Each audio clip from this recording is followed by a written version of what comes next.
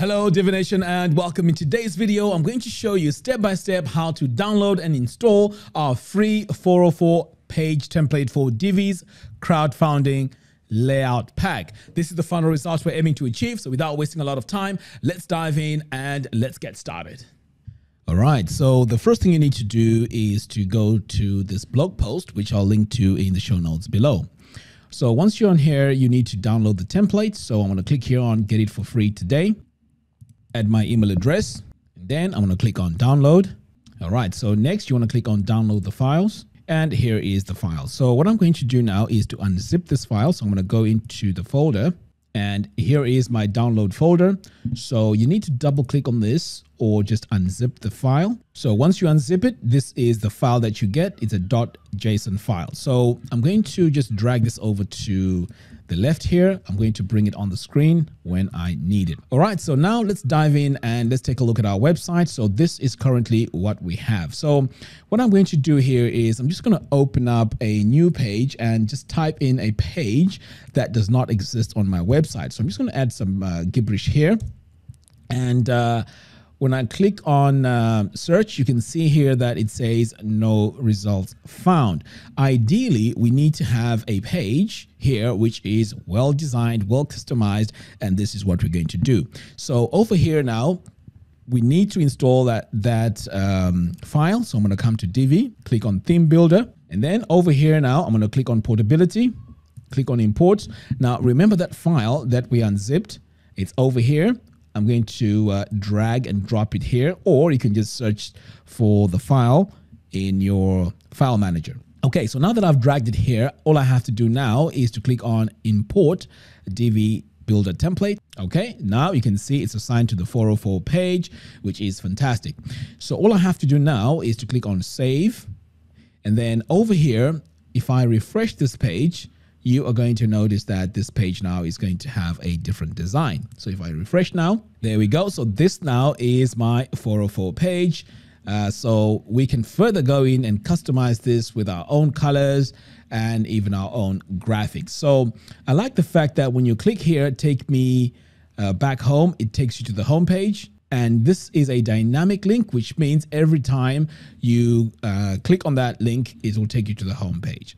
All right, so let's go and let me show you how you can customize and perhaps maybe even change the colors of this template. So I'm going to come over here to this pencil icon. It's going to take us to our builder. All right, so let's start here with our background. So I'm going to click here on my section settings. And I'm going to come over here to background. So this is the color that we're getting. So let's say you want to change your color here. If you click this, you can see here my color is changing. So ideally, you want to change this to the color of your branding or your color palette. So this is what really makes this work. And also the color that you use needs to be good enough so that it does not make it difficult to read. So basically your color here should not be a dark color because it will clash with your text here and it will be difficult to read. Okay, so that's how you change your color. So over here, we have an image. So if I delete this, you can see here my image is gone. So if you don't really need that graphic, you can just do that. And this is how you customize your background. All right, so let's move on and let's take a look here at this row. So I'm going to click on my row settings. So for our row settings here is for positioning. If you want to position this in a different place, that's where you can go in and position that.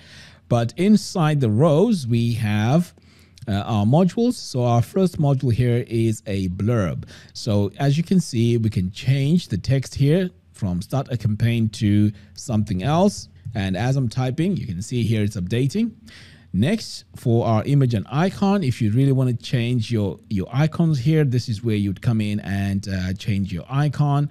You can even use our default Divi icons. So you can see here just by adding it like that, I've just added it. And also you can further customize this. Let's say you want to change the size. You can just go in and change the size like that. You can change the color. and so on. Okay, so that's that. Now moving on, we also have this text here. So let's go into our text module. So let's say you want to add a specific message. So the message could be something different to the page you're looking for here is broken or does not exist. You can just change this to whatever you want. And if you also want to customize this text to whatever font you want to use, you can just come over here to design. And in fact, you know what? I'll click on this pen brush icon. So now it's going to take us to our text. So this is where you can change your text from whatever we have here to, for example, Poppins. And you can also further customize this text by increasing the size and also increasing the line height. So this is how you can go in and change the fonts to match your design. Okay. If you want to make it bold, you can just continue and change this from medium to bold. And let's say you want to change the colors, you can just go in and change your color just like that.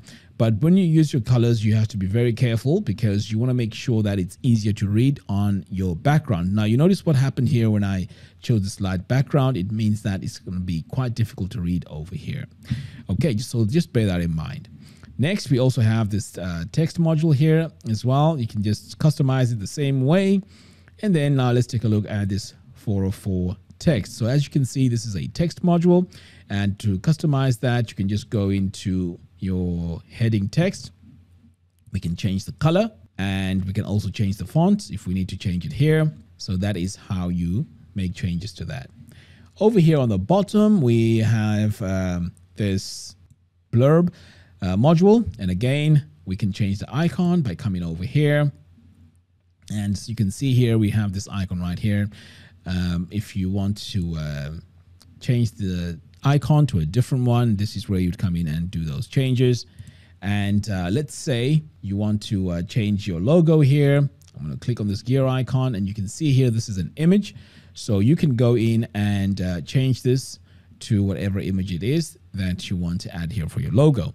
Now over here on the design, you can also play around with the sizing, because as you can see, my logo there is pixelated. So this is where you want to come in here and just adjust the width to make it look much better. So I would go with perhaps maybe say 20. So that looks much better now. I'm going to save. And then once you're happy with the complete design, you want to make sure that you save the whole design by coming to expand settings and then clicking on save. And you also need to save this one more time. So let's close out of here, and then you want to click on save all changes.